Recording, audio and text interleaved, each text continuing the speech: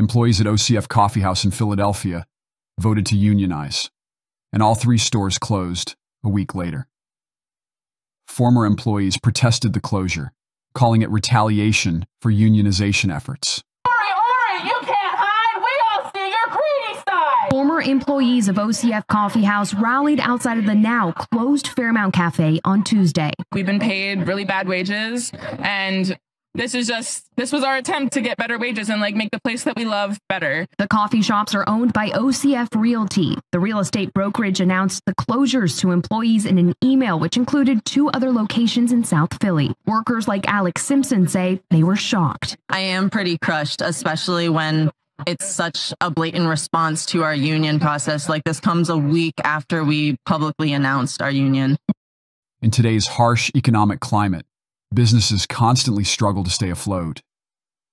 Store owners sometimes make the difficult decision to close stores to manage financial burdens and avoid further losses.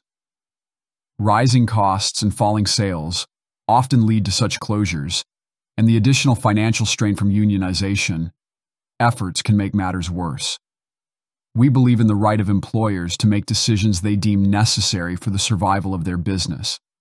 The sudden closure of a business can be viewed as an exercise of these rights, as employers strive to keep their companies viable amidst new challenges. However, there is also a crucial need to balance workers' rights with employer freedoms in a free market economy. Unionization efforts, while important for worker rights, can sometimes undermine corporate financial stability.